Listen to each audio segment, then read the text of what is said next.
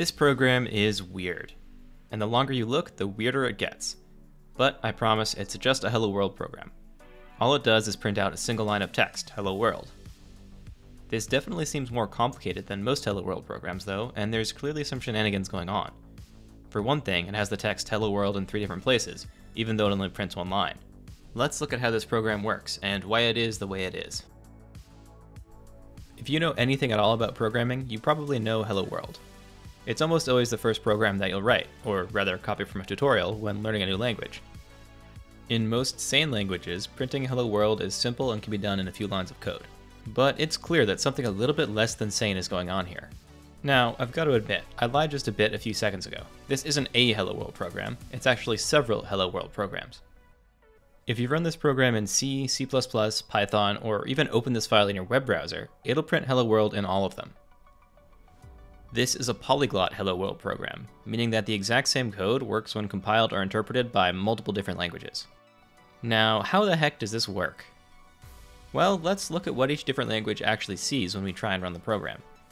When we run this program in Python, lines that begin with the # indicate that the line is a comment and should be ignored. Python also supports multi-line strings, which are started and ended by placing 3 quotation marks in a row. So all these lines are not ignored by Python, but we're not doing anything with the value in the string, so Python sees it and is just like, cool, and moves on. That leaves us with just this print statement and this float1. Like the multi-line string, the float1 is an expression, but we're not doing anything with the value, so Python just discards it. The only thing that actually happens is this print hello world. Great, that was pretty straightforward. Now we're going to get a bit more cursed. Let's look at how this works from the perspective of C or C++. These are completely different languages with a whole different set of syntax from Python. And unlike Python, they're compiled languages, not interpreted, so we have some extra stuff going on. In C, when a line starts with a #, it doesn't mean that it's a comment. Instead, it indicates that the line is a preprocessor directive, which tells C to do something special when compiling the program, before it actually runs.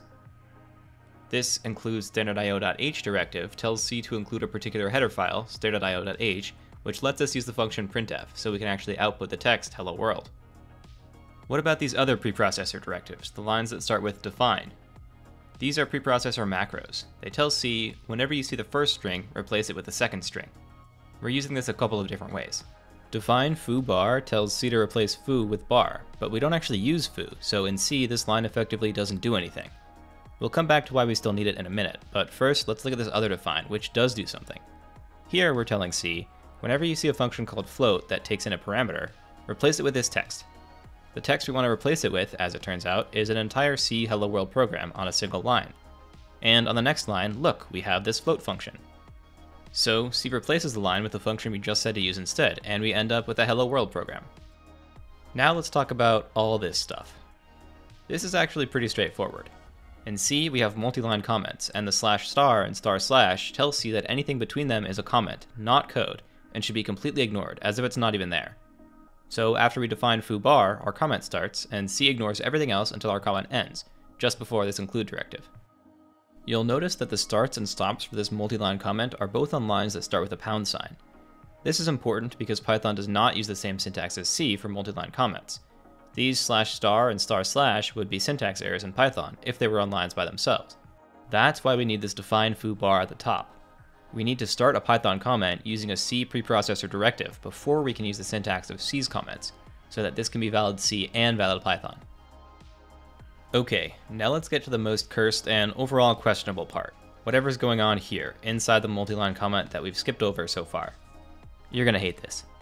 You may notice that the section I haven't talked about yet looks an awful lot like a script tag in HTML. And that's because it is. But you must be thinking, this isn't a whole HTML page, surely this doesn't work if we open this file in a browser. And it works on every major browser out there. Now, this is not valid HTML5. The W3 validator gives us a total of 5 errors and a warning for good measure. But modern browsers are smart and very willing to put up with shenanigans, so as long as our file name ends with .html or the content type header says it's HTML, our browser will still do its best to try and figure out what the heck we're asking for and do it anyway. In this case, we end up with the full contents of the script tag executing. But one thing we have to keep in mind is the other text here. Even though it's not wrapped in any HTML tags, the browser will just treat this as text and spit it out onto the web page. So we get around that using the first line of our script tag, which sets display none for the whole document, so all this other junk disappears. Then we're left just with the alert hello world, which causes a pop-up window to appear with that text. I wrapped this inside a set timeout to add a small delay before the alert, because otherwise I found that sometimes the alert would appear before the document's text was hidden, which I don't want. So, that's the whole program. This is what I could come up with by myself, and I think I did okay. But, as with just about every thought I have on a planet of 8 billion people, several other people have already thought of this, as early as the 90s. There have even been a few Code Golf challenges for variations on a polyglot hello world, from 10 plus years ago. Let's look at some Code Golf submissions, and then steal some of their code to see how we can improve.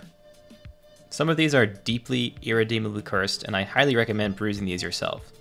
There's some really good stuff, or maybe bad stuff, but definitely interesting stuff here. After looking at a few of these, immediately I can see that I've been a bit silly with my choice of function that I'm replacing with the C macro. If we use print instead of float, we can take the Python print statement out of the C-style multi-line comments and just have it at the end, where C will replace it and Python will execute it. We can also just get rid of this multi-line string entirely and move the HTML text inside it to the end of line 1. This way it's still within the Python and C comments. Next, we can get our program to work with bash, which, like Python, uses pound signs to start comments. If we put an echo command and its arguments inside of double-quoted strings, bash will print this text. Then we immediately exit, so bash won't see the print statement later on, which prevents a syntax error. Python will also see the strings on this line, but because we aren't actually doing anything with them, it ignores them.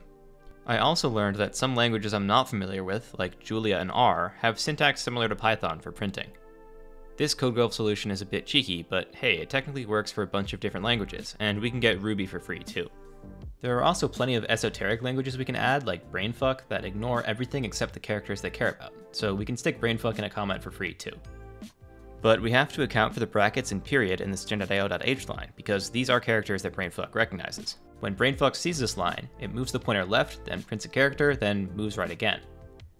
So on line 3, after we set up the exclamation mark, instead of outputting it, we just move right. Then on line 4, when we import standard.io.h, we move left, then finally output the exclamation mark. There's also a language called whitespace, which, as the name implies, considers only the white space in the file, tabs and spaces. We can stick a whitespace hello world program at the end of our current code without breaking anything else. Okay, after adding brainfuck and whitespace, this is at least 80% more cursed than it was before. This leaves us with a polyglot hello world program that works in at least 9 languages. I think that's about as good as we can reasonably do without getting into some really obscure languages.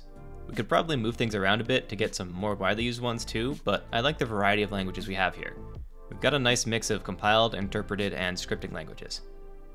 But this whole concept of polyglot programs, is it actually useful? Well, this specific scenario, writing hello world programs in a bunch of different languages, definitely isn't. There are actual use cases for polyglot programs though. I stumbled across this really cool GitHub repo called Dino Guillotine, which is a sick name, and it inspired me to try this hello world stuff out in the first place. It uses a polyglot shell script to create universal installers for Dino scripts that work on any platform. Links to this and all the other resources I showed in this video are in the description. Now, what's the best you can do? How many languages can you cram into a single file?